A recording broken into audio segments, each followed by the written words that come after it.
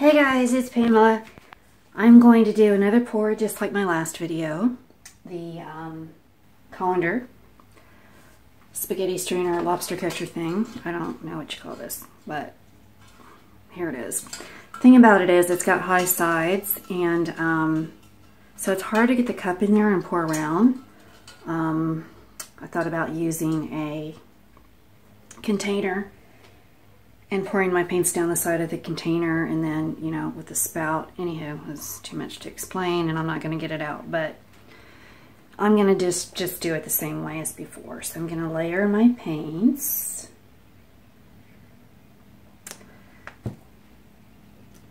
And these are the same colors as the last video. I just wanted to use them up because they've got gloss and medium in them, and this stuff is pretty sticky to clean up, for one. Number two, I don't really have another pour right now that I want to use these on. So I'm going to use up what I've got here. So that was Artist Loft in Turquoise, this light blue. And this is Phthalo Blue from Fine Touch. And I think there was a lump in that. I should have known better than that. I should have stirred it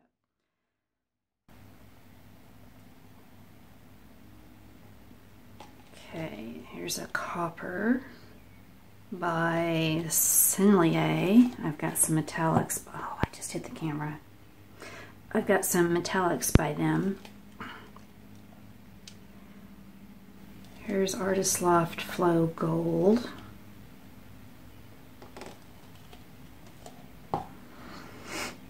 Here's a mix of Fine Touch white and black for a dark gray.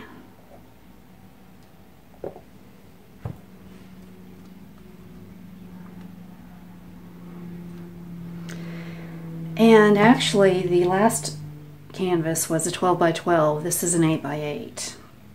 I'm gonna do some Dutch pours later, and I just couldn't do them unless I had an 8 by 8, so I went out and got my 8 by 8s. You have less surface to blow the paint around on, so that's good. I think I'm gonna pour that in last, like I did last time. I hope this is enough. Well, yeah, this should be enough because it was 350 milliliters for the 12 by 12, and I think this is only like 300. Oh, and I've got, did I have a spinner last time? I don't remember. Did I spin it out? I can't remember. Surely I spun that out, right? I mean, look at it. No? Well.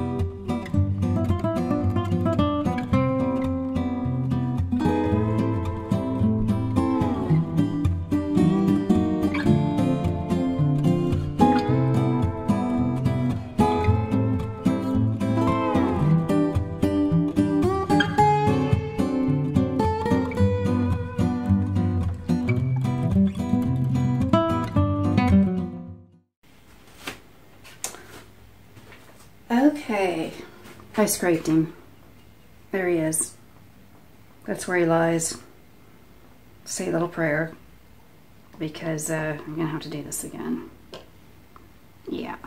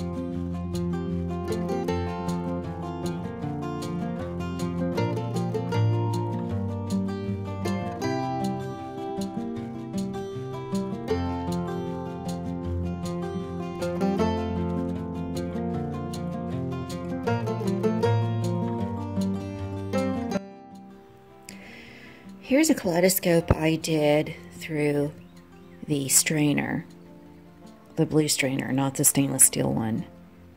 And it came out well, I accidentally bumped the strainer, so it came out kind of rocky looking, kind of bumpy looking.